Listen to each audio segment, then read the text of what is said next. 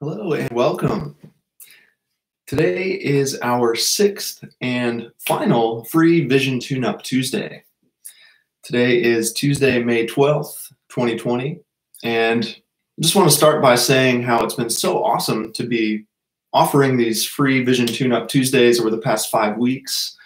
And really one of the main things I've been aiming to convey in these classes is the importance of regularity and frequency and consistency when it comes to working with your vision and the Bates method. You know, this kind of stuff really works when we get regular with it, when we do it on a weekly basis, or maybe even more frequently. And so appreciate those of you who have been tuning in live with me and also watching the replays. There's been over like 100 people each live class, and thousands of people are watching the replays. So I've just been getting some really good feedback about these classes. Not only are they kind of relaxing and enjoyable, but they've actually been yielding some good results in people. People getting clear flashes, people having improvements in a very short period of time, which really proves to you that it doesn't take that much to get these improvements.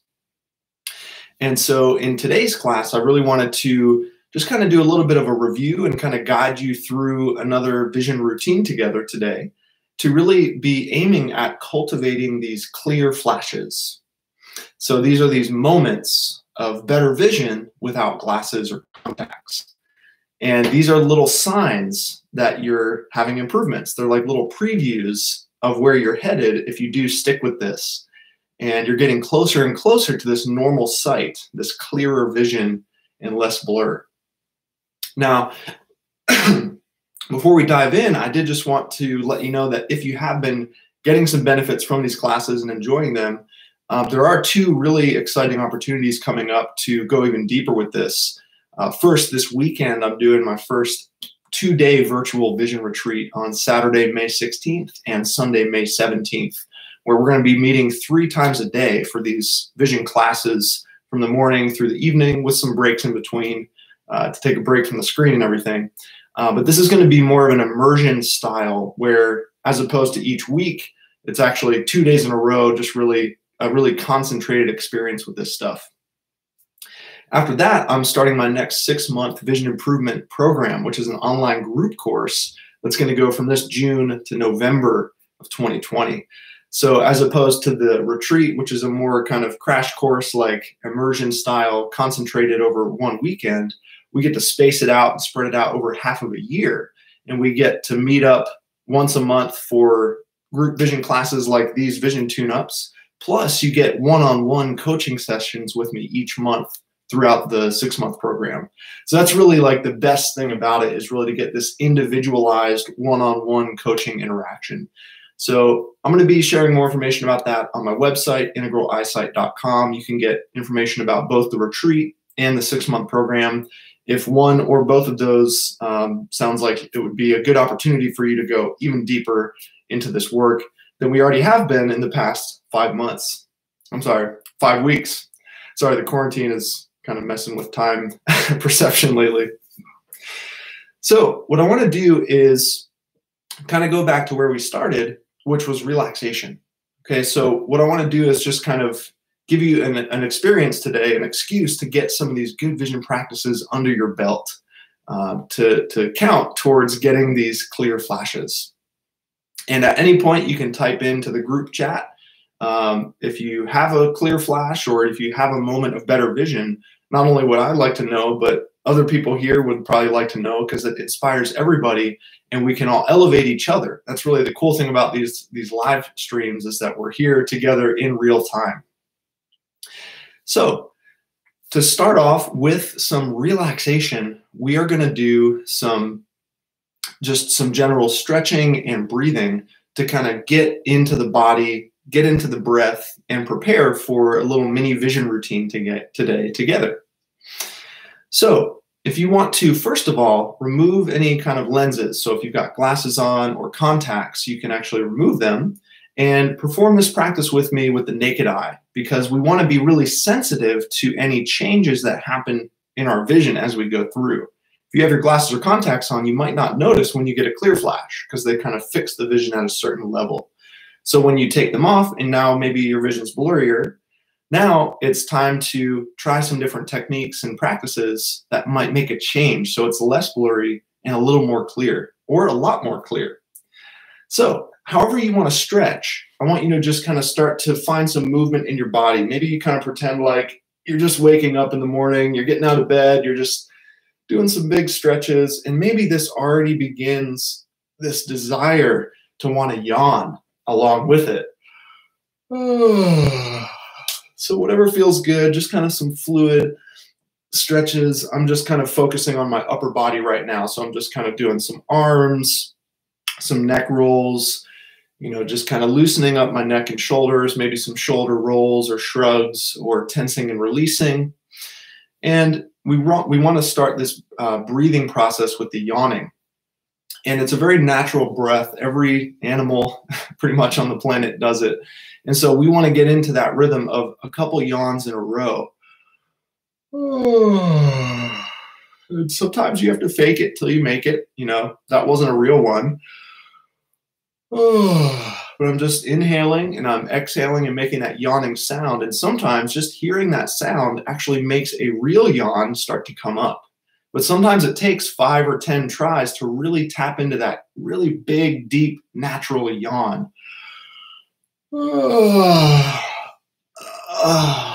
And you know what? Maybe it never comes when you're trying to force it. But maybe at some point throughout the rest of our class today, you might feel this desire to want to take a big yawn. And I don't want you to suppress that. I want you to let it up, let it out, and take a big yawn. Really what we're doing is we're lubricating the eyes, because it really gets the lacrimal glands to produce some more tears to lubricate the surface of the eyes. And we can continue doing a couple more breathing practices. In the first week, we talked about sighing, which is kind of similar to the sound I was making with the yawn. But you can play around with the sigh of just inhaling and then, so I really like this descending tone. It's a comforting sound for me to hear, and I can do it with my mouth open or closed. And with my mouth closed, it's almost like I'm feeling the vibrations of my teeth touching each other, kind of going through the jaw into the skull. And it actually seems to bring some softness into my eye muscles when I feel that vibration kind of going through my head there.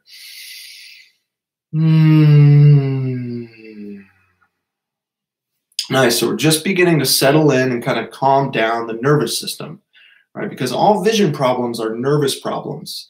And when we're in this kind of tense, sympathetic nervous system state, our vision might not be functioning in a relaxed way. So we want to see if we can activate more of this parasympathetic response with these relaxing breaths. So we're going to do 2 more little breathing practices before we move into some more movement review from our second week. So I want to do some 1-to-2 ratio breathing. So what this means is that your inhale is going to be the 1, and then the exhale is going to be the 2. And that can mean 1 second in, 2 seconds out, or it could be 2 seconds in, 4 seconds out. So essentially your exhale is twice as long as your inhale. But you get to choose the length. So just do whatever feels comfortable. I'm going to start with a very short one. So just 1 in and 2 out. So 1 in, 2 out. And maybe we can extend that. So maybe 2 in and 4 out. 2 in and 4 out. So you can either stay there, or maybe you can extend it to 3 in and 6 out. So 3 in and 6 out.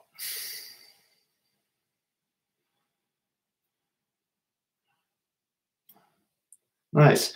So you can play with it and extend it and get it to be kind of drawing out a little bit longer and longer. But you just want to always make sure you're not straining, right? Because the goal here is relaxation. So it's okay if it's shorter. You know, might take some practice to extend it. But generally, when we have this longer exhale, it tends to be a little bit more relaxing. But if we reverse that, instead of doing 1 in, 2 out, we can now do 2 in, 1 out. And there's a specific way I want you to do this, because for the 1 second in at first, it's going to be your belly expanding. So you're breathing into the lower part. So you're expanding the belly. And then the second is up in the lungs and the chest. So it's like you're inhaling in the belly first, and then the chest. And then the exhale is just like the 1 second, just like, just let it go. You don't have to think about the chest or the belly. You just let it go. So I'll guide you through this. You can join me as well. So we're going to inhale belly, chest, let it go. Belly, chest, let it go. And you can have your hands on each spot if you want. So you can have your hand on your belly, chest, let it go. Belly, chest, let it go. And you can do nose or mouth. You can kind of play around with it.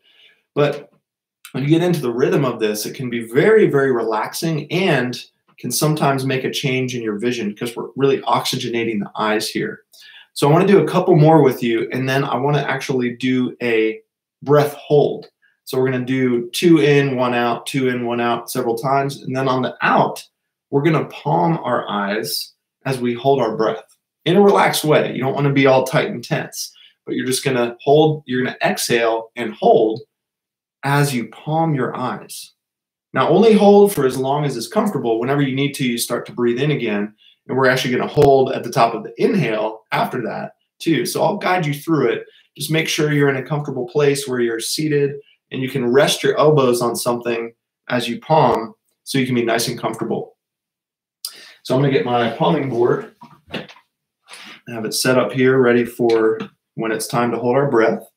But I'm going to have my hands on my belly and my chest as we go belly, chest, exhale. Belly, chest, exhale.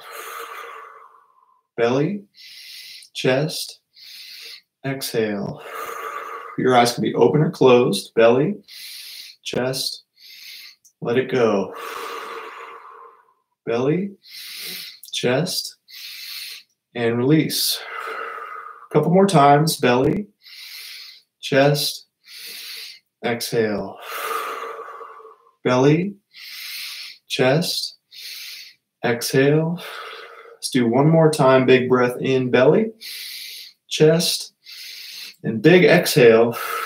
And then you hold your breath out as you palm.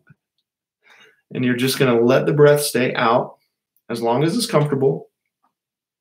Just notice any feelings or sensations.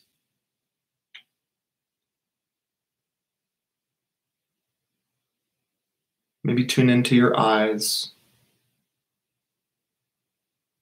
Maybe invite your eyes to move around. Even though you're palming, you don't want to stare.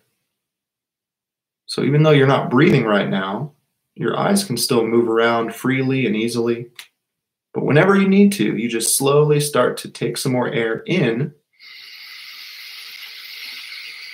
But we're going to hold the inhale as well. So before you let it go, just close and hold. Continue palming.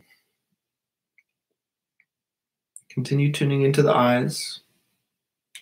Or maybe another part of your body is calling your attention. It's all connected. And then you let that go.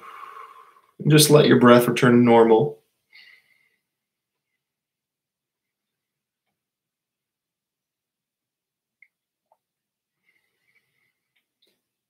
And we're going to slowly transition back out of palming. We're going to do a little bit more palming later. But for now, you're going to let your eyes readjust to the light before you open them.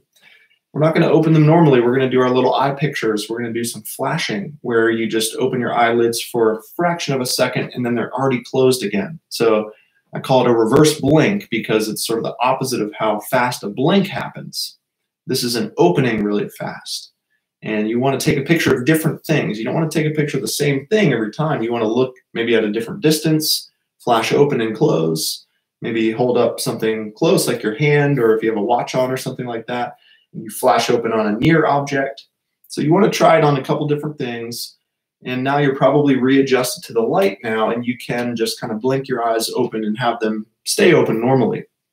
And immediately after doing some breathing and some palming and relaxing, you want to notice, is there already a tangible change in how you're seeing or how you're feeling?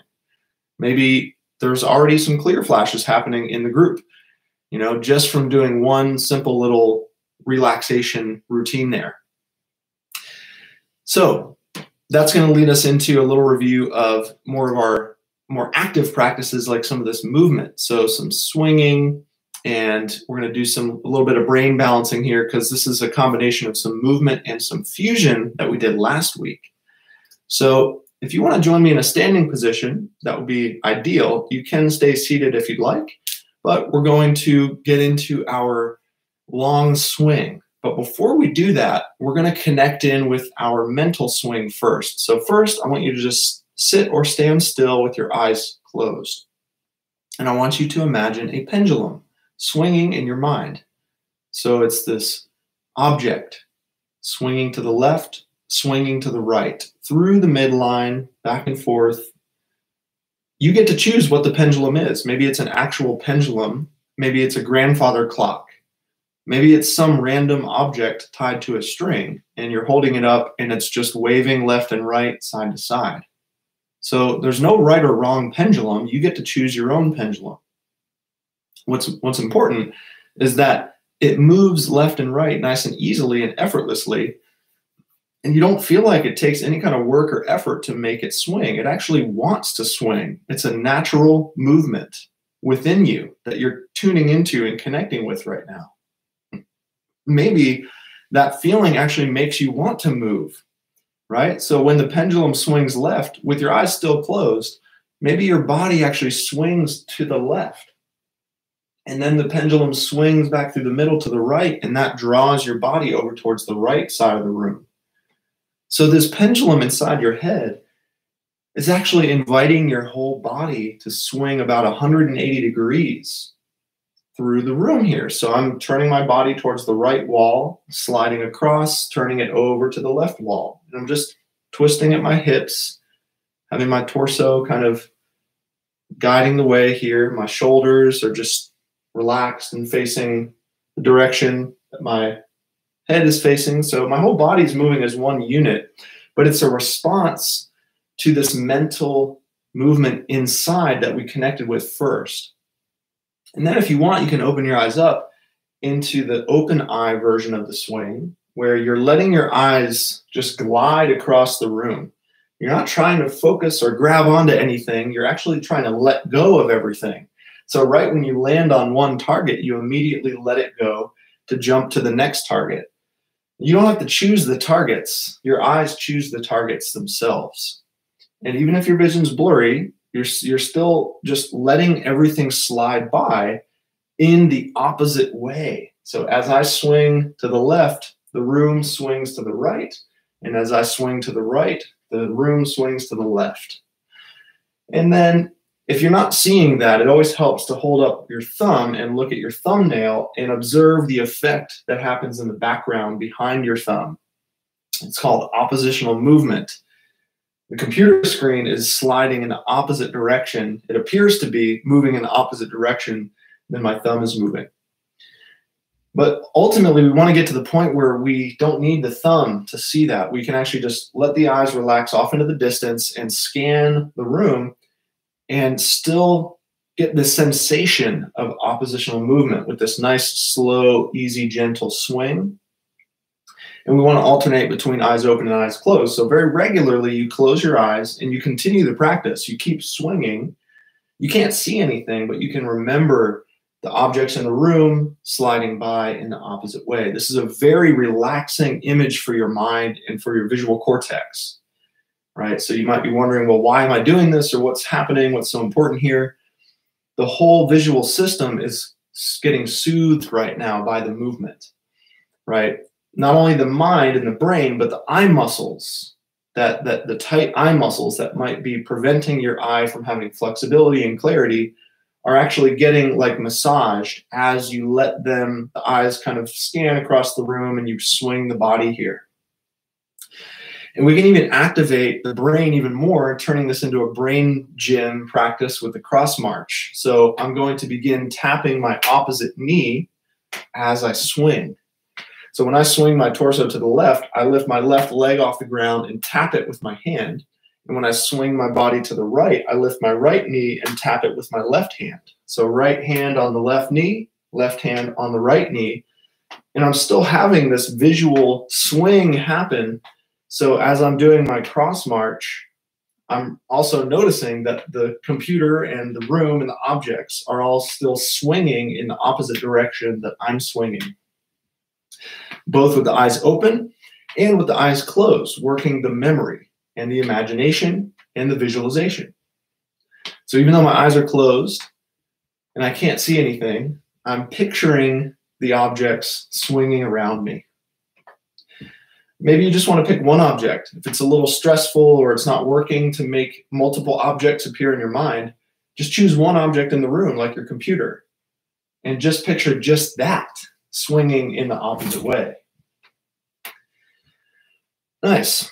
So once again, when we come out of a practice like a swing or the cross march, we want to check and see, okay, what effect did that have?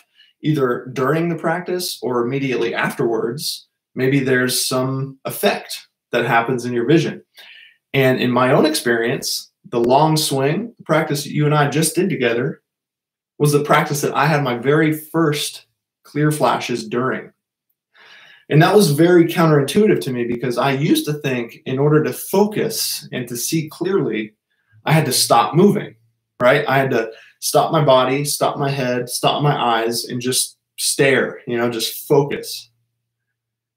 But as I'm doing this swinging and I'm moving the whole time, at the end of the swing, when I would like stop and change directions, there's that moment where your eyes land on one target and then you start going back to this other side.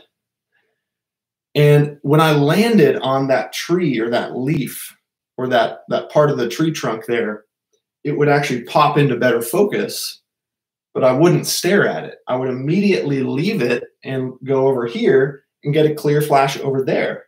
So I wasn't really getting clarity in the middle because I was just noticing that like everything is moving oppositely. But for that one little pause, when I transitioned from this direction to that direction, there would be a little more enhanced clarity there in the distance. So just want you to notice if that happens for you, whether it's in the distance, if you're nearsighted, or if you're farsighted, like we went through in the eye chart class, you can actually hold a little mini eye chart up close as you're doing your swinging. And you might notice that something about the extra movement gives you a clear flash at the near point. So the swinging is a really great practice to really start to loosen those tight eye muscles and get the eyes to start to get more clear flashes. So we just did our long swing and we added the cross marching into it to kind of combine the Bates method and brain gym. Because remember, your vision isn't happening in your eyes, it's happening in your brain, which is why we want to not forget to do some of this brain integration and brain training stuff too. Now, the brain gym is sort of a warm-up for fusion, which was the topic of last week. And so since you just did some brain gym, now we can check in with your fusion with the gateposts. So the gateposts have been coming up at several times in several classes because it's a simple but powerful practice, not only to check and see if you have fusion, but actually to develop the fusion and also get more clear flashes. So if all it takes is one finger right in front of your nose. So I have mine about 1 fist's distance from my nose, but you can play around with it. You can actually have it touch your nose or you can have it out a little bit farther. But I find that this distance right here is a really comfortable distance for me to do near and far things in between my gateposts. What I mean is to swing, right? So, well, first of all, the gatepost is when you look in the distance past the finger. It's right in between your left eye and your right eye. And so it creates this optical illusion of a double image. So it looks like 2 fingers instead of 1 finger. And if you don't get the gateposts, you can always shut one eye at a time and see if you can get the finger to jump. Those are the two gateposts. And eventually you can get to the point where having both eyes open, you're actually seeing both of them at the same time. If you already have the gateposts, you want to swing things between them by just pivoting your head left and right, whether it's a distant object out the window or it's a near object like your chart, where you're not letting the object go beyond the gateposts. If you turn your head too much, it actually goes beyond the gateposts. We want it to be swinging in between the gateposts, not beyond the gateposts. So it's not a big swing like we were doing with the long swing. It's a little bit more of a subtle, short swing. And this is kind of leading us into our eye chart section, because the gateposts are a really powerful way to get your eyes to focus better on what you're looking at. And if you're nearsighted, I would want you to put your big chart on the wall in the distance, or lean it up on a windowsill or against your computer or something, so that you can have a greater distance between you and the chart. If you're farsighted, you're probably going to be using the smaller charts within arm's length to be getting more clarity in the blurry zone up close. So I'm just going to lean my chart here against the screen, and I'm going to invite you to join me for a couple little eye chart practices, because the eye chart gives us a really clear indication of if we get a clear flash or not. The reason we use these charts is because it's one of the highest contrast items in the world, right? It's just black ink on a white background. So if you're doing some of these vision things outdoors or on things that have less contrast, it might be harder to tell when you get a little clear flash coming through, especially if it's a small one. But it's very indicated on an eye chart when it goes from blurry to a little less blurry, because you've got this high contrast. So let's see what we can achieve together in just a short little session right now with our eye charts. So at first, you want to just notice how it's looking at the distance you're at right now. So if you're nearsighted, you don't want to be so far away that the chart is just completely unreadable. You want to be at a distance where you can make out certainly the top couple lines, but maybe even down like halfway. So, if you're a little nearsighted, you might be able to go pretty far back. But if you're fairly nearsighted, you might actually be closer. Like you might even be able to reach out and touch it, or maybe it is within arm's length. So you want to find that right distance. And if you're farsighted, you don't necessarily want it right up on your nose. You might want to have it a little more out towards arm's length where it's a little easier. But throughout this process, I want you to adjust the distance. So just check and see how your vision's looking right now, so that you can notice if it changes throughout. And we're going to start off with just a little basic central fixation, because we had a whole class about central fixation and it being this phenomenon of seeing best where you're looking or seeing worse where you're not looking. So right away, even if the chart is not looking great, if the chart's looking blurry, when you're centralizing on the chart, which means when you're looking right at the chart with your central vision, can you actually demonstrate to yourself that other objects in the room are even blurrier than the chart itself? So even if the chart isn't clear, maybe that door over there, or that printer over there, or that window over there, or whatever is in your space is even blurrier than that blurry eye chart. That in and of itself could begin to clear up the eye chart for you. If you're just comparing the more blur in the periphery to the less blur in the central, even if there is blur in the central, it actually helps you start to pick up on more of those details there. But to get even more specific with the central fixation, is it's not just the eye chart as a whole and then the whole rest of the room as your periphery, but even parts of that eye chart are peripheral. So we've got these black dots on either side of the A. So when you're looking at the left black dot on the black dot on the left of the A, the black dot on the right of the A is in your right peripheral vision, and it's not as clear as the left dot is, even if that left dot isn't clear, right? So we're really exaggerating some of the lower resolution vision in the peripheral field. And then when you swing over to the right black dot, now the left black dot is in your left peripheral field, and it is off center and blurrier than the one you're looking right at.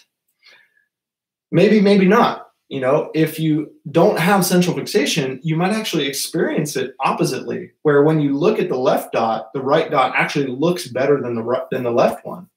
This is called eccentric fixation, or you're seeing better with your peripheral vision than your central vision. So if that's happening, you need to close your eyes and visualize the way it's supposed to be, which is that when you look at the black dot on the left of the A, the one on the right actually goes out of focus. And then when you swing over to the right black dot, that one comes into focus and the one on the left goes out of focus. So there's this ability of the brain to have contrast. In order for the brain to see one of those dots clearly, it has to make the other one less clear. There's got to be that contrast. It cannot all be equally clear. And so I don't want you to look at your chart with this big area of focus. I want you to start to look at smaller points like those black dots. Or if you're actually looking at the letters, you can do some of your counting corners, which is a really powerful central fixation technique, which prevents you from trying to see the whole letter as one object, and it helps you pick it apart into its different components. So this is all a reminder of central fixation when you're playing with your eye charts in the distance or up close. And hopefully, even so far, you know, you've already seen your eye chart change. That's the thing about these charts, is during a chart session, it transforms. It becomes clearer, it becomes blurrier, it gets darker, it gets lighter. You're experiencing the fluidity of your vision, which is one of the things that we're capitalizing on with this vision training, is the fact that your vision can change, and it can change for the better. So let's do a little near and far shifting, which is when you go from your small eye chart in your hand to your big eye chart in the distance. Okay, so you're going to spend some time looking at the near one and remembering the central fixation. So you're just looking at one letter at a time, or even one part of one letter at a time. And then what you want to do is you want to find that same letter on your distance chart, right? So they're identical charts, near and far. So you're using the near one to help you with the far one if you're nearsighted, or maybe you're using your far one to help you with your near one if you're farsighted. But either way, we're doing a lot of this adjustment from the near point to the far point. And I would encourage you to hold your near chart below your distance chart. And I would encourage you to actually exaggerate your head movements. In other words, when you're looking at the near chart, I want you to tilt your head down as if you were reading a book, right? And that's going to encourage your eyes to converge. You're going to look down and in, and it sends a signal to your brain, oh, we must be focusing up close now. And then when you look at your distance chart, I want you to lift your head up and feel your eyes diverge back out into the distance. And now you're more looking straight ahead. And now that sends a signal to the brain, oh, we must be focusing far away, right? Because it's almost like you're looking out towards the horizon. Whereas when you're looking down at the near point, the brain is, you know, you can't see past the ground. And so the brain, whenever you're looking down, is so used to and conditioned to focusing near that, you know, if you just hold it up at eye level, the eyes might not get the same kind of signal as if you're getting your other parts of your body involved to inform the eyes of where to focus. So when you're looking near, you're kind of tilting down, you're really feeling this near kind of activation. And then when you lift your head up, you feel this release of that near activation out into the far activation. And you're just letting the eyes drift out into the distance. And you're coming back, and there's a lot of this back and forth adjustment, but we do not want to forget to do it mentally. So with your eyes closed, you're going to, once again, have your chart in your hand. You're going to tilt your head down, and you remember, okay, near activation, near focus, convergence. Then you lift your head up, looking towards the horizon, out towards the eye chart, and you feel this far focus, this far activation. and a release into the distance. And so even though your eyes are closed and you can't see the charts, when you tilt your head down, I want you to feel your eyes turning in and focusing near. And when you lift your head to look in the distance, you feel your eyes let go and they diverge, and now they're focusing far. So even without the visual feedback, you're still going through the motion of, okay, near focus on this letter. So I'm thinking about the letter F. And that's on line 3. It's the third letter on line 3. And then I lift up and I think about the F in the distance, the third letter on line 3, right? So I'm not just moving my head without getting my brain involved. I'm actually remembering and imagining and picturing the chart in my mind's eye. So when I tilt my head down, I'm thinking about the near chart, third letter on the third line, F, the F near. Now I lift up and I'm not thinking about the near one anymore. It's down here in my lower periphery. I can still remember it down here, but out in front of my computer screen is the full page chart, third letter on the third line, nice dark black sharp clear F. And then I'm going to open up on it. Because historically that was my weak point, was the distance, because I was nearsighted. So this was nice and clear to me, but that was all blurry. And so when you open up after activating your mind, I want you to open up on your weak point. So if you're nearsighted, you would open up on your far chart. If you're farsighted, you would open up on your near chart. This is because right when you open up from having your eyes closed is the best time to get a clear flash. That's when most people get the clear flashes, is right that second when they open up. And it might be temporary. So you get the improvement, but then it might fade away pretty quickly. But if you close your eyes again and just repeat the mental version of it and then open back up, there's another clear flash waiting for you. And it might be short, but we want to be feeling these moments of clarity, not just seeing them, but feeling them too, and really embodying them. Because vision is a feeling. It's one of our senses, right? So this eye chart little review here, I really wanted to emphasize the role that central fixation plays, so that you're just looking at one point at a time or one part of a letter at a time. And also to emphasize this distance change, so that you're doing near focus, far focus. And also to emphasize the mental charts, right? Because in order to see these physical charts clearly with your eyes open, you have to see them clearly in your mind with your eyes closed. Whether that's a memory, whether that's imagination, whether it's visualization, there's actually a lot of flexibility there of creative ways to make this a mental practice.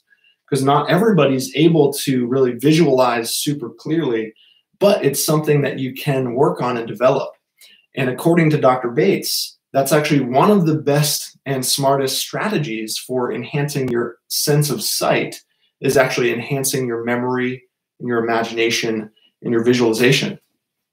So speaking of which, we are going to start to wrap things up with another palming session and a little visualization together, because we've done a lot of good practices together today. We did some stretching and yawning and breathing and swinging and brain balancing and some fusion and even some eye chart practice. So your eyes really deserve a nice little rest now. So I'm going to get my palming board back, and I encourage you to get into a nice, comfortable, supported position so that we can palm for a couple minutes and go through a short visualization.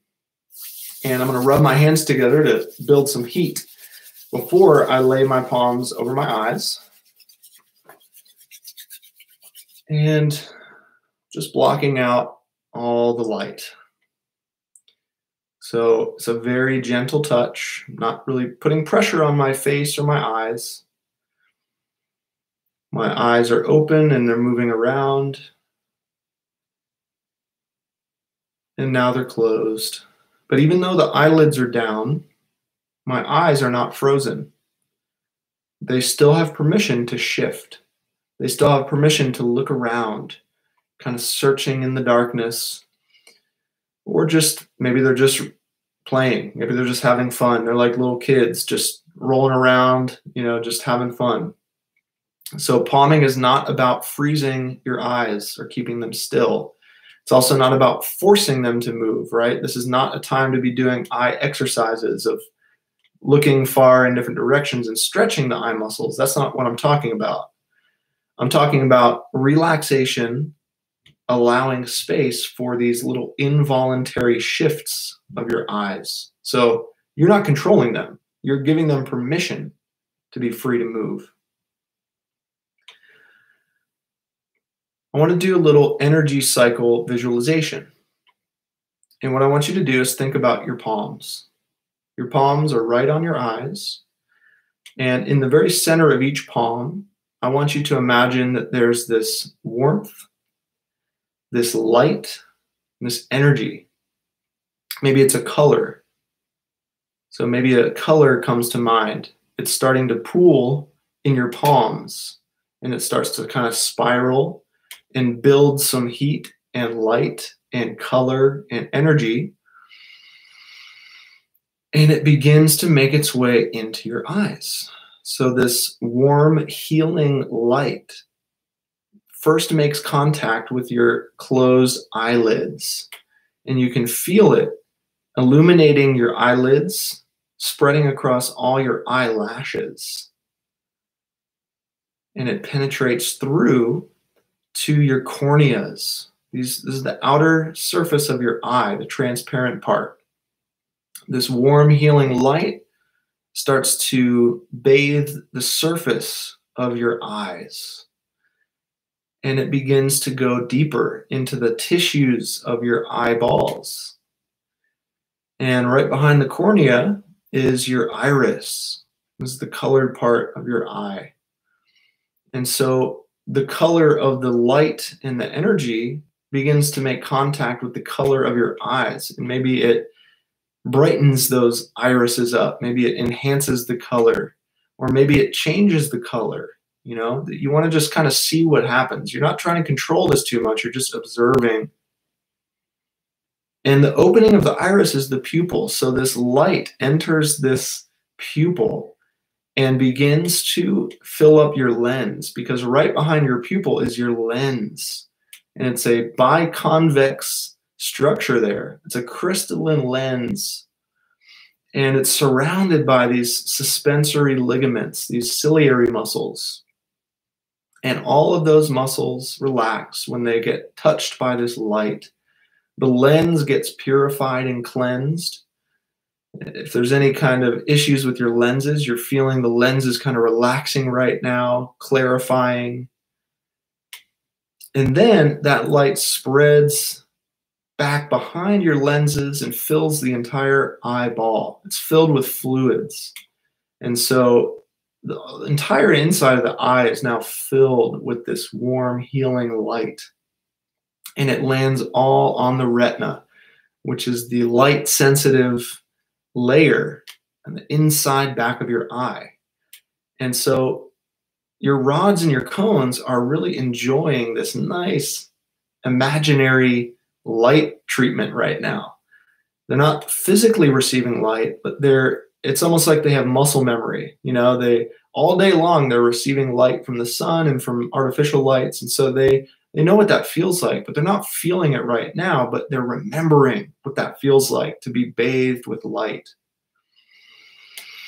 And from there, that healing, energetic, colorful light gets sent back through your optic nerves, which attach to the back of each eye and go straight back into your brain, and they actually meet each other in the center of your brain at the optic chiasm. And it kind of creates this sort of X pattern in your brain. But without even getting too specific or detailed about that, you just keep feeling this energy sinking back behind your eyes, back through your optic nerves, all the way back to your visual cortex in the back of your brain. And you can imagine your entire brain just glowing with this bright, warm, healing, energetic light. And it doesn't stop there. It starts to sink down your brainstem, and it starts to make its way down your spine. And it starts to spread out through every nerve in your body. stretching out across your shoulder blades, down your arms, down your back, down through your hips, all the way down through your legs and knees and ankles and toes to the bottom of your feet. So there's this connection you're feeling from your head to your toes. It's all connected and it's all glowing and it's all feeling good. And so if you follow that path out, down the arms, you end up back where we started in the palms. And now these palms are even brighter and warmer and more colorful than at the beginning. And you can restart the cycle. You're back where you started. So you send it back through your eyelids, through your corneas, through your iris, through your lens, through the fluids, through the retina, through the optic nerves, through the brain, through the spine, back down through the entire body, ending back up at the palms. Each time you go through this cycle, it amplifies, and you're feeling more and more and more deep relaxation going through not just your eyes, but through your entire body and your mind.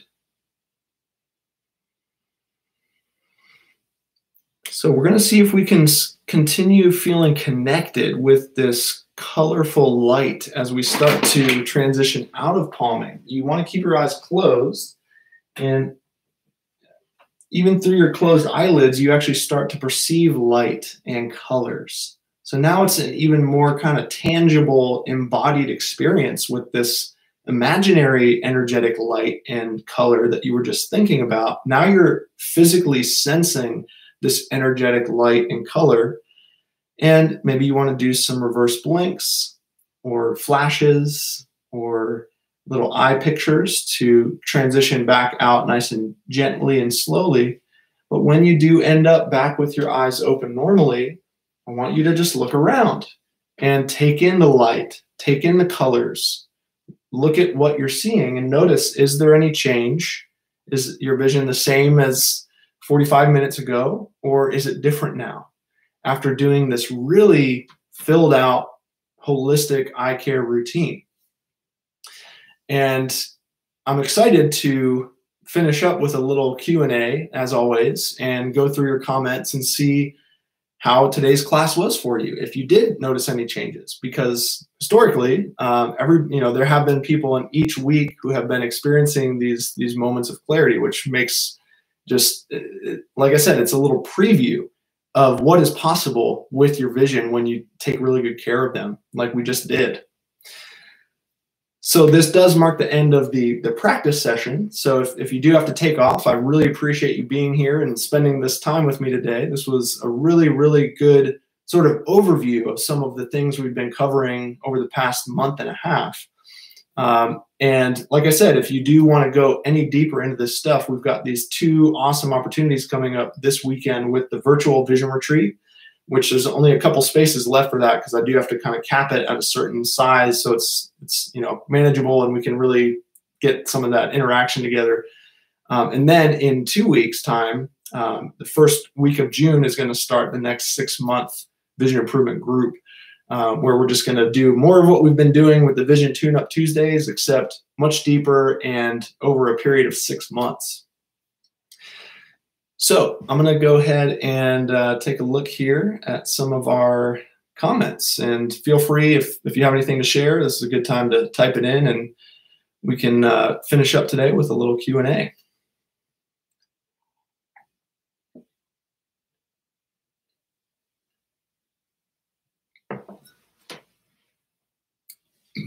So before I hopped on live, Nemanja said, unfortunately, I won't be able to tune up live today. However, I have a question I hope we answer.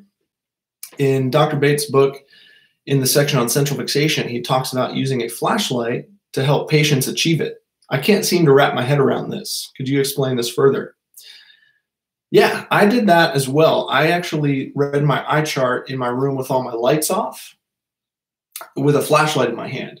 So I would shine the flashlight so it just illuminated the eye chart, but the rest of the room was pretty dark.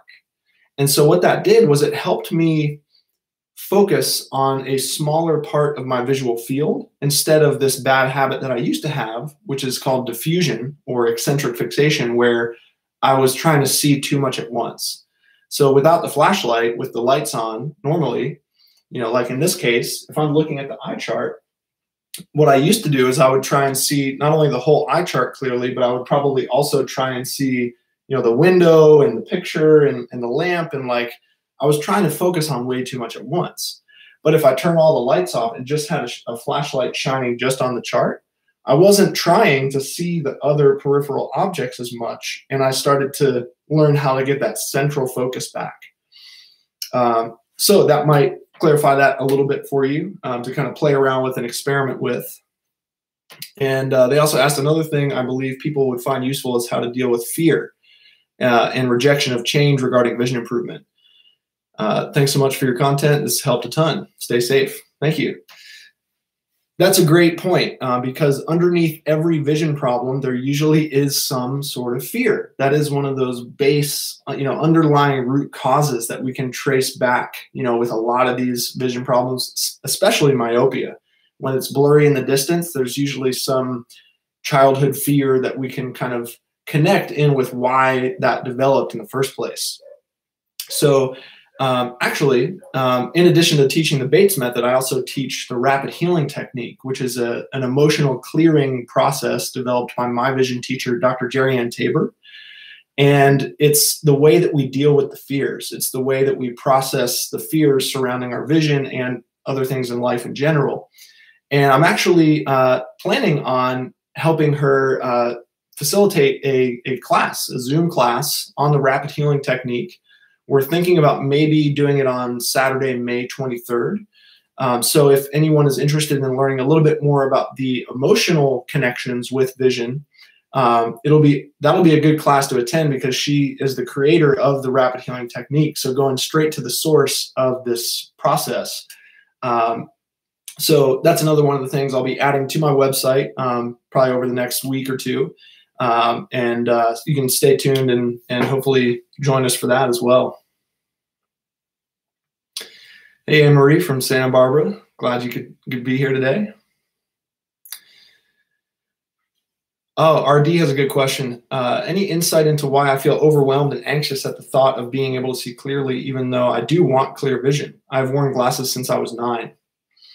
So that actually kind of builds off the last question about fears, right? There's this fear or anxiety around clarity. And actually one of my students in Dubai coined this term clarity anxiety, because she was getting ready to start her vision practice and she kind of expected it, this is going to be a long process. It's going to take me a year or two to really get, better vision.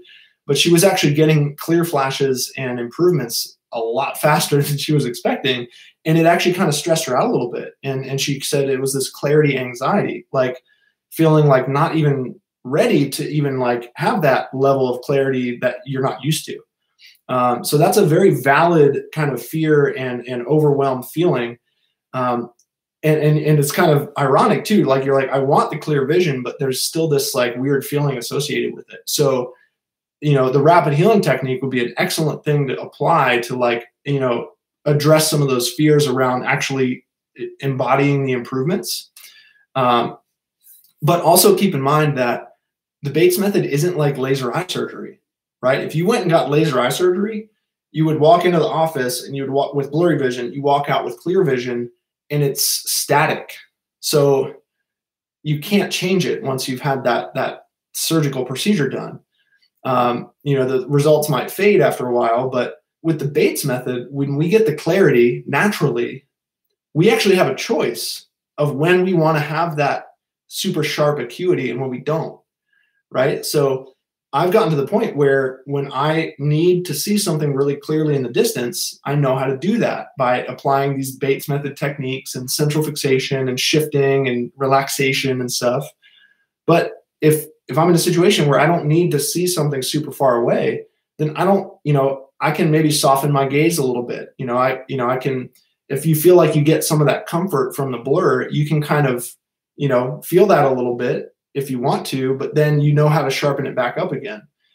Now, ideally, like, I don't do that really often. It's not like I blur my vision, because my visual system really prefers the clarity over the blur. But I totally know what you were saying. Like there was a point where I did still enjoy that kind of blur blanket that I could kind of pull over myself, when that clarity that I was getting was actually a little alarming at times. So it's a good problem to have, to like, be getting the clarity, but then it's kind of causing a little stress around it. But yeah, that's a really good question. Hey, Tina, glad you could be here from Belgium. And hey, glad to see you here too, Vince. It's good seeing you yesterday. And Brian, awesome. Oh yeah, and then ASMR, you vegan yet, said, RD, I feel the same way.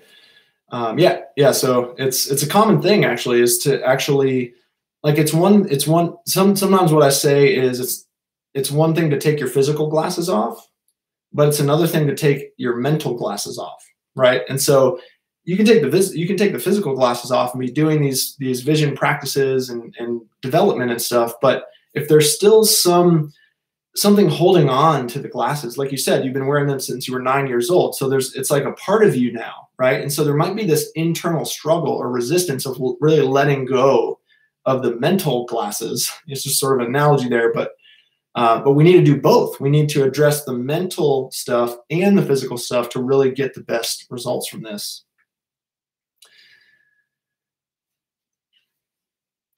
Cool. So Jag said, hey, from the last class, can I just do lazy 8s on random objects all day long to get perfect eyesight? So last time we were visualizing the infinity sign, or the lazy 8. So we were doing it kind of as a palming thing of like tracing this pattern.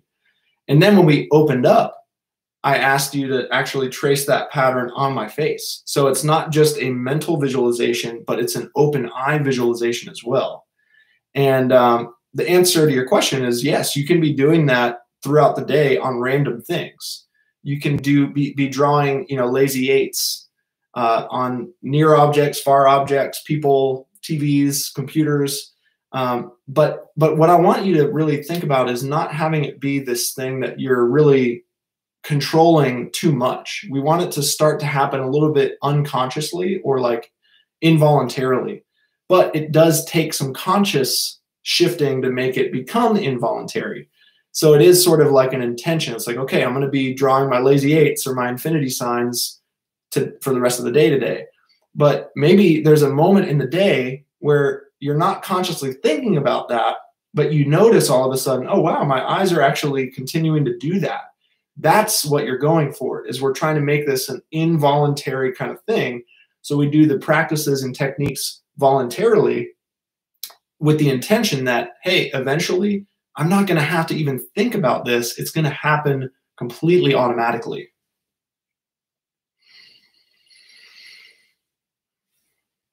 Let's see. All right, let's see here. So Robert put some questions in here. Trying to do some vision practices. Started again this last Thursday. I wake up, I do sunning, some exercises and palming during the day, a total of 300 to 400 breaths of the palming a day. I count the breaths, not the seconds. Nice. After that, I do body exercises. I have to mention that I'm not wearing glasses anymore. When I use them, I feel like I'm in another world. Will you be leaving these live sessions on your YouTube channel so they're available to watch again? Yeah, these are all recorded and the replays are going to be up there for a little while as well. First question is, in how much time I have to expect to have results? I see clearly after I do the exercises, but I don't think I have the really clear flashes that you say. And then question 2 is okay what I do, or is it something wrong? No, that sounds really good. With the sunning and the palming and the breathing, it sounds pretty relaxing to me. Yeah, I mean, like, hopefully the class we did today will also give you a little idea of what to be kind of focusing on with some of your daily routines and stuff.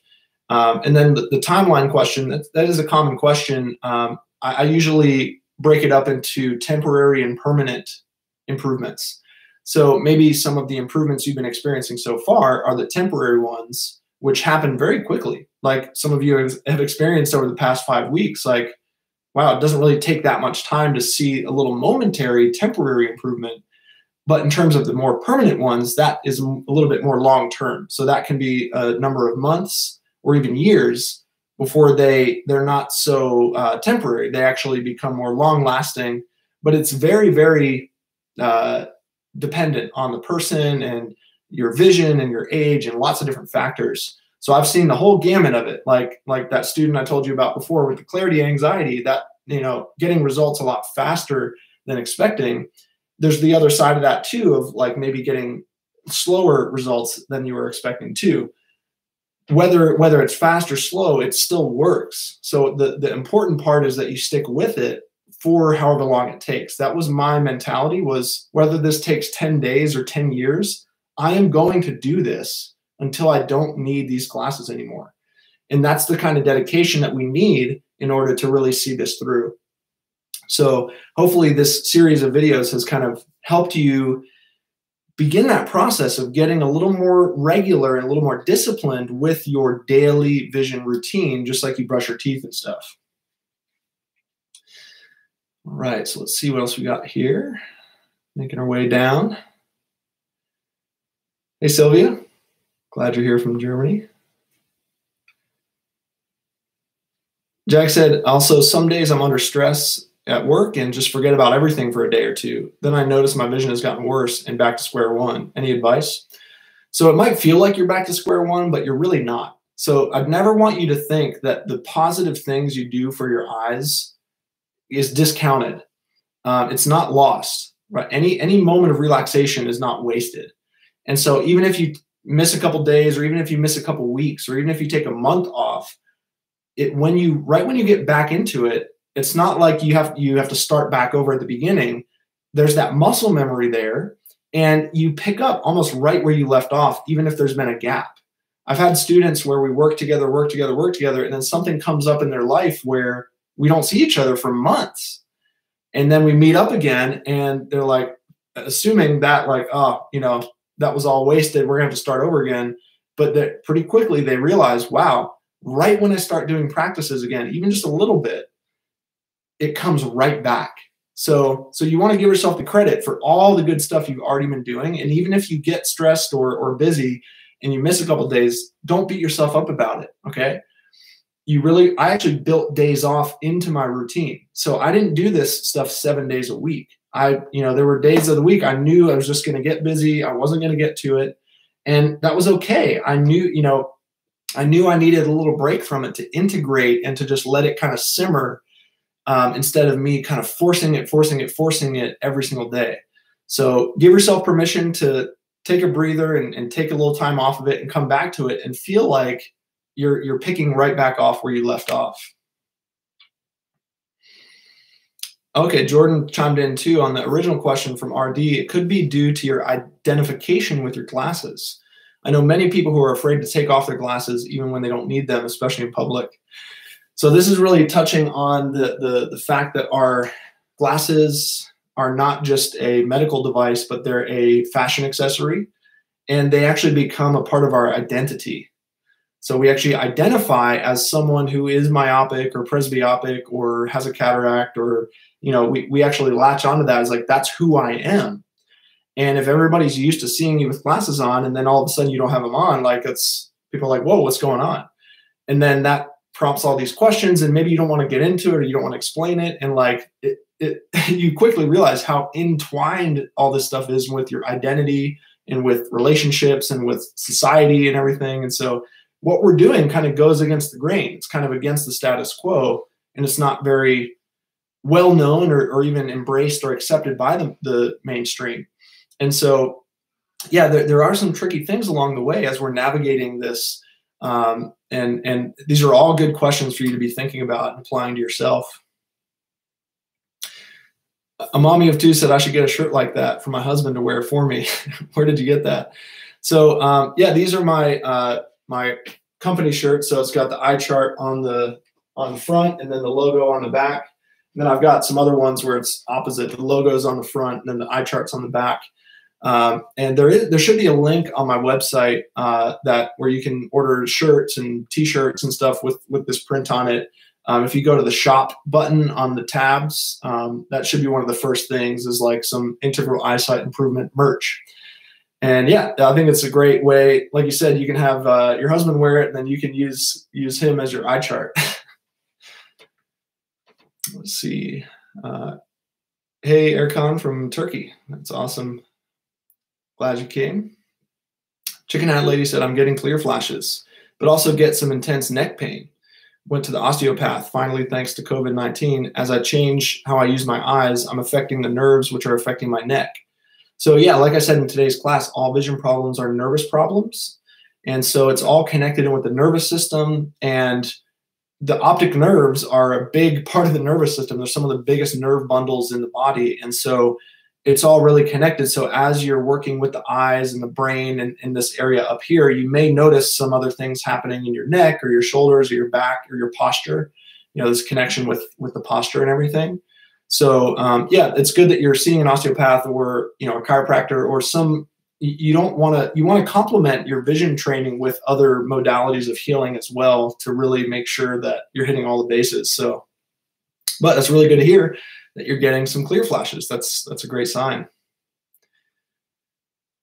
Dances in the Sky says, I would like to know if there's anyone here who really has achieved more than just flashes. It would be very encouraging to know someone that obtained lasting flashes in their eyesight.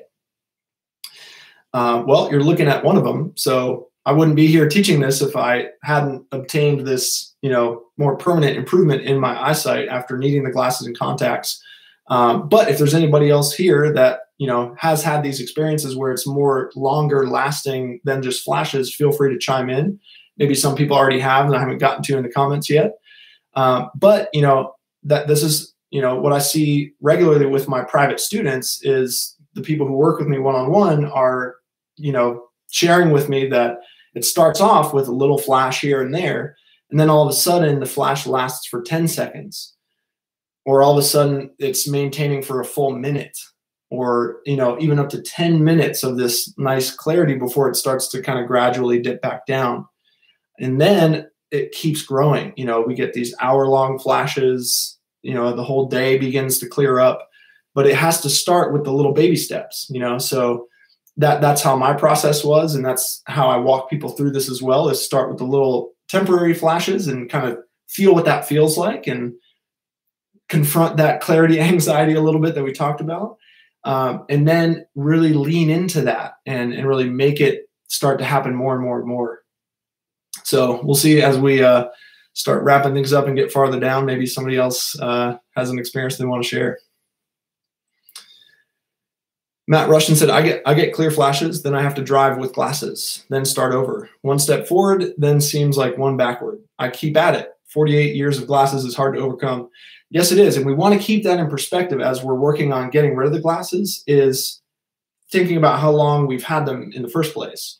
And it's not going to take another 48 years to get out of them, but it might take longer than somebody who's only worn glasses for 4 years, for example, right? So we want to take that into account as a factor that's going to determine how long it takes to really get this solid improvement. But like I said before, it might feel like a step forward and a step backward with getting a clear flash, but then having to wear the glasses to drive, for example, but it's not lost. That clear flash is deposited into your vision bank. This is a concept that I came up with and shared in one of my recent videos on YouTube, is the vision bank. So if you haven't seen that video yet, maybe check that out. It's this concept of every single clear flash you get is deposited in there, and it contributes to more in your clarity account eventually. So every little clear flash counts for sure. And I did the same thing. I still wore my glasses to drive. I wore my glasses to work. I wore my glasses to socialize. But I was still getting clear flashes every day during those times when I had my glasses off. And I was either doing some Bates practices or I was just relaxing and noticing my vision changing. Yeah, Chicken Hat Lady said, I also discovered my posture changed with the stress of life. So I'm now yes, and relaxing more and letting my heart lead instead of my head. Let life come to me and looking too hard instead of looking too hard. Awesome. That sounds like a really nice kind of perspective shift, which is accompanied with a vision shift, right? We can't change our vision without changing our perspective and the way we think about our vision and how that process works. So that sounds like a lot more receptive and allowing process versus a forcing kind of process. So that sounds like you're right on track with that. That's awesome. Back to work, says Matt. Thanks for stopping in while you could. Chicken Hat Lady, emotionally, I'm allowing the fear to show me where I need to relax more. Been playing a long-term game of peekaboo with the world, reminding myself now it's safe to see and be seen. Also a really good point, because seeing clearly usually is tied in with this willingness to be seen as well. Vision is a connection, right? Vision is you connecting with that thing or person or object that you're looking at and feeling like not only you're seeing, but you're being seen as well, right? And if there's any kind of like resistance of like, well, I don't want to be seen, I want to hide, whether it's completely or partially, then you're not, it can't work that way. There has to be that give and take, that balance between giver and receiver. So that's a really good point of not just being willing to see, like RD was saying about this anxiety of seeing out, but also this other element of actually being willing to be seen as well. It's very powerful. Brahmi said, is there a way to relax very tense muscles around the eyes and of the face? So yeah, there is. It's a little trickier than like other muscles of the body, but all of the things that we've gone through in these 6 Tuesdays over the past 6 weeks, I want you to try and experiment with and see if the palming and the swinging and these different relaxation practices actually start to slowly loosen up those tight eye muscles.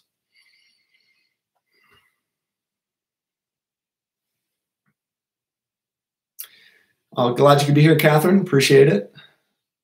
And that's the cool thing. Even if you can't be here the whole time live, you know, it's recorded. You can always catch up a little bit later. Oh, that's nice. Among all the vision recovery videos I watched on YouTube, yours are the most helpful. Awesome. Yeah, I mean, I remember when I first learned about this stuff, I was on YouTube looking for help and looking for videos. And, you know, back in 2012, 2011, like there really wasn't that much out there. And what I did find just wasn't really that helpful or really that great. And it seemed like it wasn't actually the Bates method. So right from the beginning, I really wanted to put out original Bates method content that, you know, is high quality and high value. And because I really think that more people just need to know that this exists. And since this isn't a very common knowledge thing, I just wanted to get as much out there on the topic so people could really, you know, make a decision for themselves, whether they are on board with it or not. Because without the true Bates method information, you can't really make an educated guess, right? You can find plenty of information out on the internet about how the Bates method doesn't work or it's not proven, but that isn't always taking the full original Bates method into account. That's a lot of times actually talking about eye exercises, equating that with the Bates method, but I'm here to tell you that they're different. The Bates method is not eye exercises. And so it really is an understudied thing, and we really, you know, hopefully I can contribute to furthering the conversation. Catherine always said, I've already seen progress. So that's awesome. Yeah, someone's asking about natural cures for eye floaters. So yeah, everything in the Bates method can also help with floaters, not just with blurry vision, but can help with other issues, including the floaters too. So definitely keep up with the swinging in particular. That's a really good one for the floaters.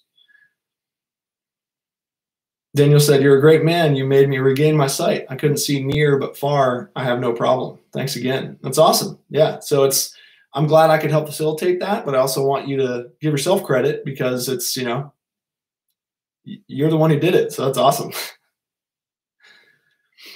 ASM, are you vegan yet? Said, this is really hard to do with a headache. I would probably agree. And I would not recommend to do these vision training things if you have a headache or a migraine. You know, like yesterday, except for palming maybe. Yesterday I had a session with a student who had a migraine, and we actually spent almost the whole time just palming together and going through some Bates readings and some visualizations and stuff. So, you know, you want to be careful. You don't want to be like making your headache worse or your migraine worse, but you might find that with regular practice of some of this relaxation stuff that the headaches and migraines show up a little bit less or go away. And that was one of the topics of this month's Better Eyesight podcast. The second article is called My Headaches. And it's this whole long article about this doctor who used to get migraines but doesn't anymore because of the Bates method. So if you haven't listened to the Better Eyesight podcast, definitely check that out. This month's one was really good. Catherine said, there's a question I hope you could answer. I'm doing great in the day, but seems less progress in the night. Is it because of the relatively bad light condition or that I may strain my eyes? So probably both. The more light we have, the better our sight always is. But maybe you're right. Maybe there is some more strain in your eyes at night compared to the daytime. Maybe it's easier for you to feel relaxed when it's nice and sunny and bright. And then when there's less light, you might feel more stressed out or feel like you need to squint or strain. So I want you to think about, just observe how you're using your eyes during the daytime and see if you can actually carry that over with you into the nighttime and take some of those good vision habits with you into the dark. And that flashlight question might be a good thing for you to practice with your eye chart at home. Maybe try doing some of your eye chart stuff in dimmer light or at nighttime. Not as a way to make you strain more, but as a way to teach you how to relax more in dim light situations.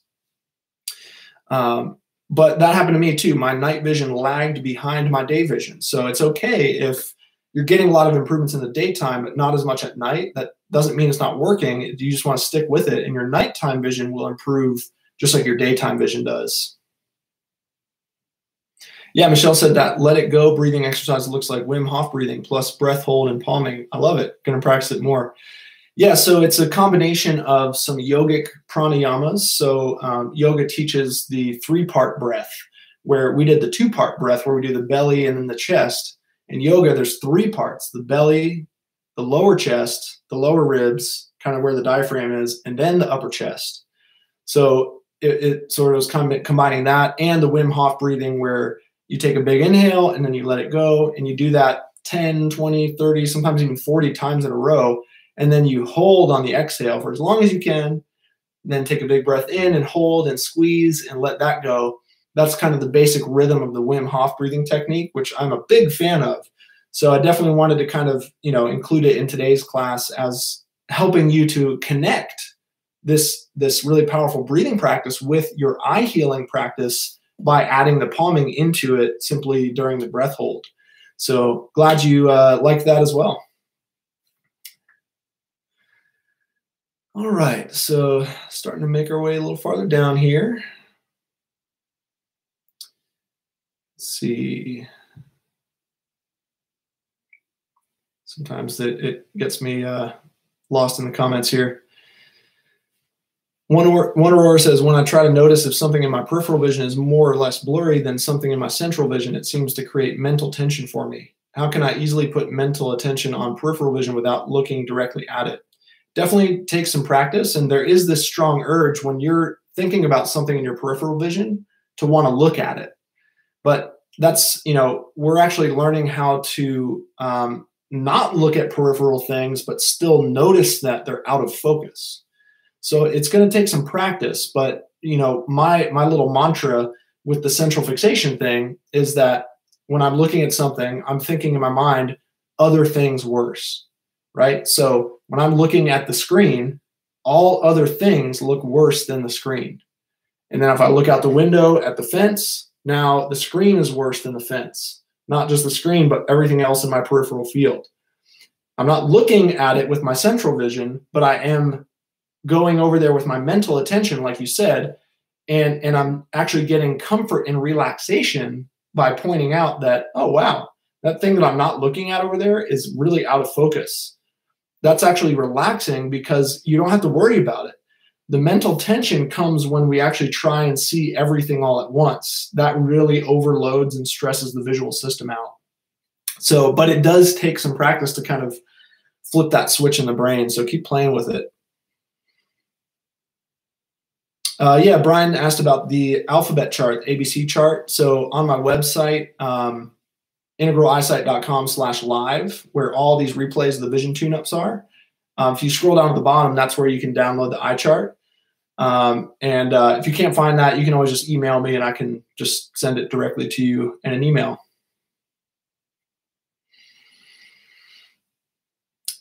Let's see. Ross said, I can't seem to get the goalpost because one eye has become dominant since I developed an astigmatism 5 years ago. Can this be corrected with the Bates method? Yes, absolutely. So if the gateposts aren't appearing, then they can appear with some practice. You know, a lot of that switching one eye at a time, a little bit of that swinging. It might not appear immediately, but over time, it really can start to form a little bit more. And Jag said, also, I've done the goalposts many times, but unable to get a clear flash from it. Any tips? Like I said today, you can play around with the distance, whether it's touching your nose or it's farther out. Sometimes adjusting that distance will help unlock something in the eyes there. But ultimately, the main tip is to keep practicing, keep playing with it, and keep swinging things in between it with relaxation. So it's not about trying to force that clear flash to come in between the gateposts. You're just enjoying that nice swing that happens, and then that relaxes you into the clear flash.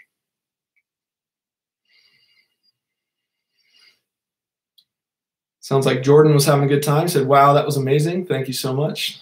Yeah, awesome. Maybe Jordan got some more clarity today. All right, let's see.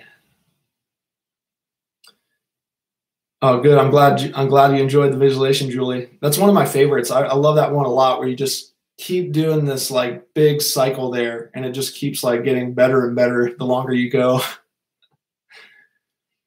Annette asked about the belly to chest breathing versus breathing naturally. So this is a breathing practice, or a pranayama. It's not really meant to be something you do like, you know, throughout the day as a regular habit, but it's just a way to like actually oxygenate the brain and the eyes and really, you know, get these good feelings in the body there. And then, you know, when you're not doing a specific breathing practice, then you just go into your normal regular breathing naturally.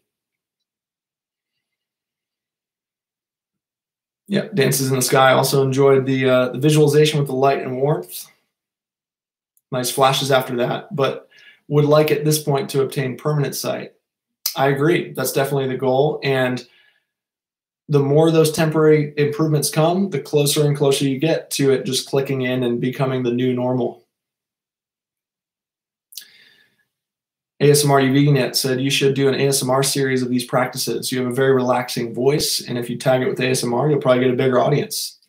Yeah, I'm a fan of ASMR videos. You know, some of them. I usually don't do the ones with the voices as much, but I enjoy just kind of like ambient noises and sounds in the background and stuff. But you know what that reminds me of is episode 28 of the Naked Eye podcast that I did. I specifically spoke in a very kind of quiet, soothing, slow, calming voice to really induce relaxation to the listener. And people have been getting really good results from listening to that. So it's not specifically an ASMR video, but it might be kind of in that direction. But yeah, who knows? Maybe I'll do a more kind of dedicated ASMR eye exercise video or something like that. It's a good suggestion. Nice. Rudolph got some good clear flashes after the palming session. You know, I've been working together with some one-on-one lessons, so glad you could be here too to complement that. All right, making our way down. Going to be wrapping up here in a couple minutes. Tina said, came out of it feeling very relaxed and my breathing changed. That's really the goal I think we're going for, so that's a good sign. Madeline said this was helpful, but not noticing any flash. So that's one of the challenges here with this work is there's times where we put the practices in and we get noticeable improvements. And then there's other times where we go through a whole practice and there's no change. It's not clearer, which might immediately make you think, well, that didn't work or that didn't do anything. But it did. Because remember, your vision is not just your eyesight. Eyesight is one component of our vision, and obviously it's one that we're working on strengthening and improving. But I want you to really expand your definition of vision to include other things than just your eyesight. Other things with your vision, maybe your depth perception, your color perception, the way your eyes feel. So beyond just visual acuity, maybe you're noticing other changes in your eyesight or your vision. But even beyond your eyes, these practices are not just for the eyes. They're for the brain. They're for the body. They're for your mind. They're for your life, right? So I want you to not just pin all of the results on the visual acuity as an indication that you're getting the benefits, but notice how there's this internal shift. Like Tina said, like, I noticed my breathing changed and I felt more relaxed. And that's the groundwork, that's the foundation for getting better visual acuity down the line. So that can be a little confusing to people because they're like, oh, well, I did it, I tried it and it didn't work. But that's just because they were just looking for that visual acuity thing at first. And sometimes that comes later down the line. So I do encourage you to keep, regular with this practice and stay dedicated to it, regardless of the changes that you're seeing immediately, because you know that they are contributing to better clarity next week and next month and next year. So we got to have that long-term vision, not just the physical distance vision, but the mental vision of the future of where this practice is taking us. Shakarina said that was a really positive visualization. Yeah, like I said, it's one of my favorites. Oh, nice. Michelle said, I can't believe this palming result. What an amazing clear flash. And after that, higher definition in general. I love guided palming. It's always led me to better eyesight. Thanks. Awesome. That's really, really good to hear. I mean, it's like, and that sounds like it's not just a momentary clear flash, but just a little bit more higher definition just in general, right? So it's not just this temporary spike in your clarity, but like your overall baseline is slowly kind of rising up a little better over time. So I want you to keep track of that, not just these momentary fluctuations, but your general baseline vision improving as well, which sometimes takes longer. Hey, Mom, once again. Awesome. Thanks. So glad you're here. Let's see. Christian said, I found that palming is too taxing for me, as in I dread doing it, so I don't do it. So instead, I walk outside or simply close my eyes while laying down or sitting back. It's relaxing. Yeah. So, Dr. Bates talked about the fact that even just closing the eyes can sometimes be as relaxing as palming the eyes. And it's good for you to be figuring out, oh, well, I don't really enjoy that one very much, so I'm going to focus on these ones instead, which I do enjoy. That's perfect. You don't want to be forcing yourself to do things that aren't feeling good for you. You want to customize this for you. Igor asked, hey, Nathan, have you ever used the car headlight sunning technique to obtain a bit sharper vision before driving a car late in the evening? Yes, I have. So that's referring to, a lot of people complain about driving at night. One of the issues is the oncoming headlights. It's like, whoa, that's super bright. It kind of makes it harder to see the road where you're driving. And so what Igor is mentioning here is you use the headlights as the sun, like in the sunning practice where you have your eyes closed and you're letting the sun shine on your eyelids. Before you start, you don't want to do that while you're driving. You want to do it before you start driving, but maybe using your own headlights or some other, oncoming headlights, in the other lane or whatever, to get that light stimulation to prepare you for that driving. And sometimes even when I am driving, I'll actually look briefly into the headlights. Now, normally you would think that that would be the opposite thing you would want to do, because it would kind of like, give you a temporary, like, light spot or something. But in my experience, I'm not staring at it. I just glimpse at it real quick. And when I come back, it actually helps maintain some more of that clarity on the road as well.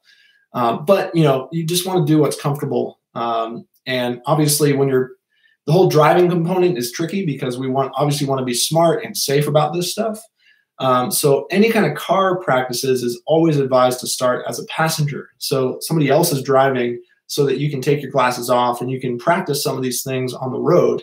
And then in terms of doing this stuff on your own, it's really once you've gotten a lot more improvements where you can experiment with that stuff while driving. Hello from Sweden. Hey, welcome.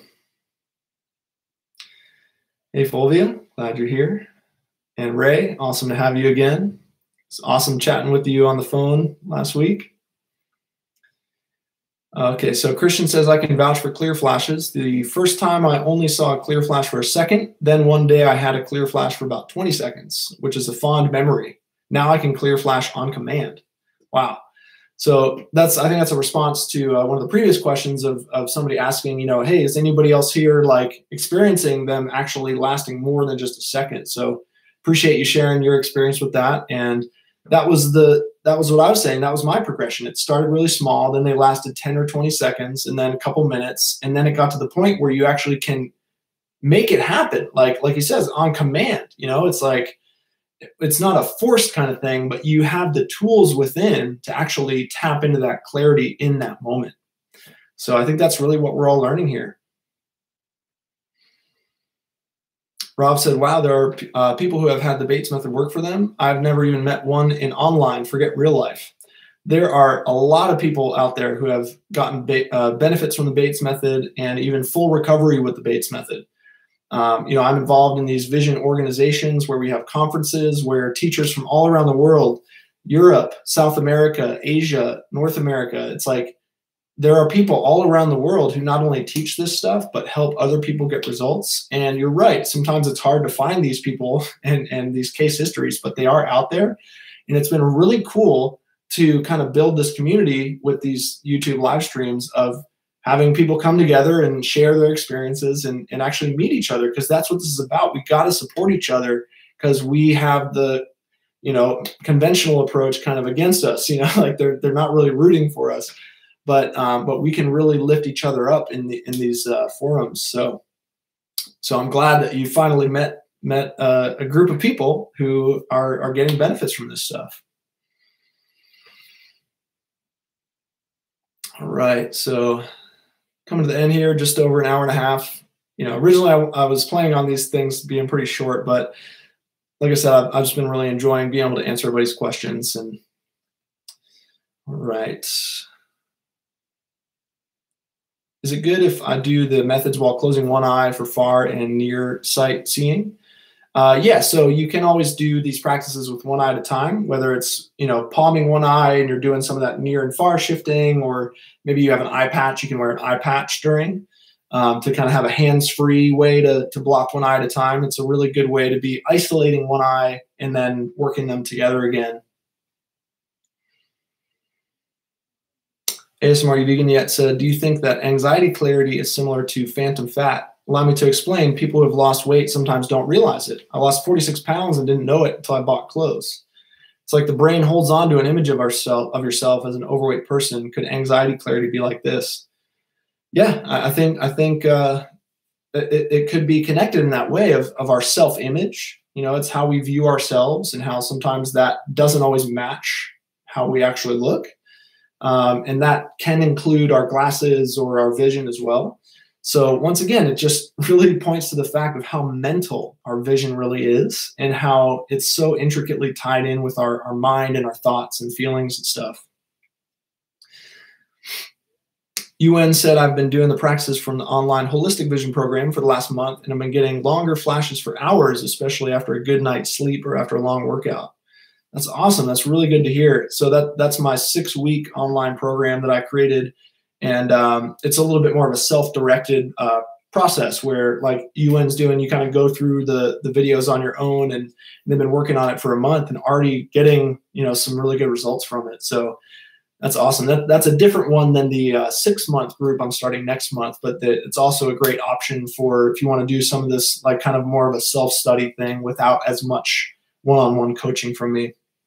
But you can always add private lessons on top of the holistic vision program too. So yeah, I'm glad you're enjoying it, UN, and I'm glad you're here with me today too.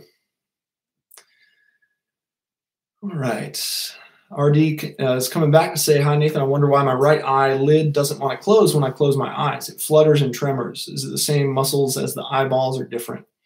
Yeah, it's kind of interesting. Sometimes, like with the Gateposts, when I'm like, hey, you know, close one eye at a time and switch. Some people don't have the ability to close one eye and keep the other one open. They have to use their finger to hold the lid down, or like you said, sometimes when you just want to close your eyes, one of the lids might twitch or kind of flutter or something. It's not the same muscles as the 6 extraocular muscles. There's a 7th muscle that controls the eyelid that's above the other 6, but it is right there next to it. So my assumption is that when we have this chronic tension kind of showing up in the extraocular muscles, that can also show up in our eyelid muscle, the blinking muscle. And then it throws off our relaxed blinking habit, and then that interferes with the vision even more. So yeah, I would, you know, when you do your palming, it's not just those 6 muscles that attach to the eyeball. You want to also be thinking about the eyelid and the blinking muscle relaxing too. So you might want to pull up an anatomical diagram of that blinking muscle just to kind of see where it is and how it works. But that, we want to get that one relaxed just like the other ones too. Yeah, Tino's saying, I would like to attend your rapid healing technique class. Is it already sure you're organizing on May 23rd? So that's the date that we have tentatively agreed on. But I need to email Dr. Tabor back today to kind of hammer that down. So before you, get that set in stone, just hold on, and then I'll add it to my website. So I would say to keep checking back. My main website, I'll add it right to the side page there with a link where you can get access to that class. And if you're on my email lists, I'll probably send out an email invitation for that as well. Christopher said the first flashes were a shock, then more frequent, then controllable. Is everything at the same distance is in focus, even the smallest letters. Thanks for the 6 sessions. Unforgettable, encouraging. Hey, I'm really glad you've been participating, and I'm really it's been really awesome to kind of get to know you a little bit more in our WhatsApp group with the other vision teachers. It's it's really cool to see you representing the Bates method in South Africa, and maybe one day after the pandemic, I might make it down there. That's one of the contents I've never been to before. So thanks for being here, Christopher, and thanks for sharing your experience with the clear flashes too, because we need to keep hearing more and more people's experiences of how it starts small, and it might be a shock. It might be an anxiety at first, and then it becomes frequent. It becomes more controllable. We start to relax in the presence of the clarity, and then that becomes our new vision. Sam asks, is it normal to have some kind of sensation feeling inside the eye when ciliary muscle and lenses relax, causing clear flashes? Yes. When I first started this process, my eyes were essentially numb. I couldn't feel them. I couldn't sense the changes that were happening. But when I started taking my glasses off and started doing these vision practices, I got to the point where I could start to feel my lens changing shape. I could feel the ciliary muscles engaging and relaxing. I could feel my extraocular muscles doing their jobs more so than before.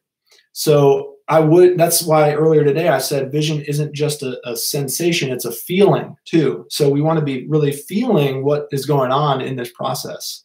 And it might feel different for different people, but I do encourage you to kind of keep tapping into that and leaning into that and seeing what that feels like. Mohammed said, hi, can you say my name? Sure. Thanks for being here, Mohammed. Appreciate you joining. Let's see. Hi from Puerto Rico. I love seeing where people are watching from. It's so cool. Edith says, hi, I like the way you teach us. Thanks. I like the way that you come and hang out and join for these fun sessions. All right, cool. I'm glad you're enjoying the Q&A session time, Julie. It's like I said, I don't know, maybe it's part of my perfectionism where I don't want to leave any questions unanswered. I just want to make sure everybody's clear on how this stuff works. All right, and that brings us down to the end here. So I really, really, really appreciate you for being here and joining me in these sessions and experiencing it with me and asking these great questions. And we're going to keep having opportunities to build this community, whether it's in the form of, these retreats or courses or just, on the YouTube page. I'm still going to be making new videos and releasing more podcasts and doing more classes and everything. So there's always going to be lots of opportunities for you to keep learning about this stuff because it's an ongoing journey. But until then, just kind of keep an eye out for some new upcoming events. If you're feeling called to join the group this weekend, just reach out and let me know. It's not too late to sign up. There's still a few spaces left. Or if you're thinking that the 6-month program would be a little better for your schedule or just with your learning style, we can get you set up with that as well. But otherwise, I hope you have a really relaxing rest of your day. Hopefully you enjoyed today's class. I know that I did, and I'm sure I'll be seeing you again soon. Thank you.